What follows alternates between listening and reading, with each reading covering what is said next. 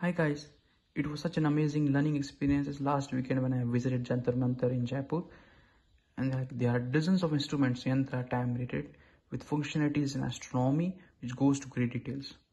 And the biggest yantra is Samrat Yantra, which is world's biggest sundial. So I have this book with me. It talks about different yantra in brief.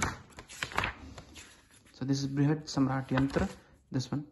So I was just wondering how they calculate the time. And for this reason, I try to bring it on the page with explanation how it works. But definitely, there are more interesting facts that I must not have covered here. So the sundial with triangular slane making an angle of 27 degree, the top pointing towards the pole star north directions, and it's spanning in 44 meter by length and 27 meter by height.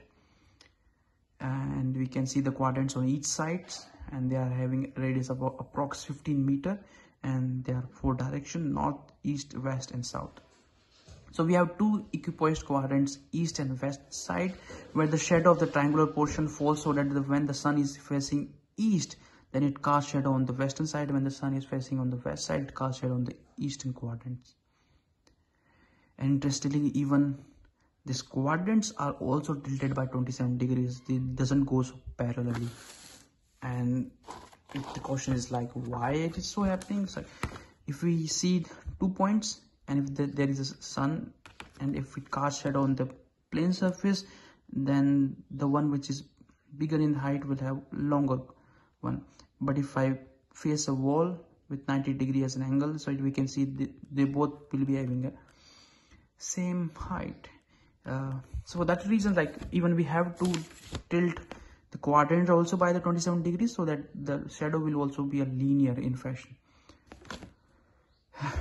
And other fact is that it is said that the shadow rises or falls with a speed of 1 millimeter per second, and if it is translated into an hour, then it's going to be 3.6 meter per hour, and for 6 hours it's going to take 21.6 meter quadrant distance, and which will make around radius 13.75 meter. Now how it's calculated, we know the circumference of the circle is 2 pi r, where r is the radius, and for quadrant it is pi r by 2, which is, if it equals 21.6, it will become equal to 13.75 meter. And now another part is now definitely the question is why triangular is aligned with 27 degree in Jaipur. So the answer is the latitude of Jaipur. This is the Earth's sphere, and this is Jaipur with a latitude of 27 degrees.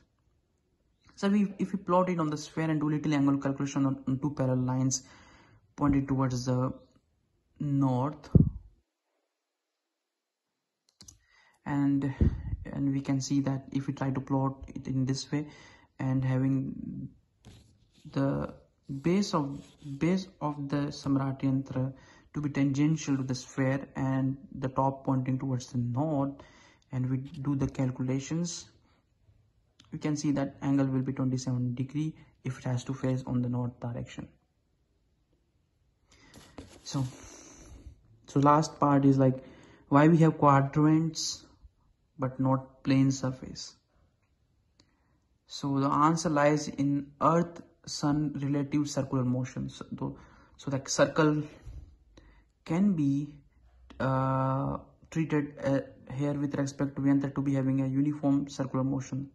So the sun can be treated here, and so uniform circular motion, if it was translated to linear, if we have not considered quadrants but rather we have considered linear, then the problem will be it will show a simple harmonic motion,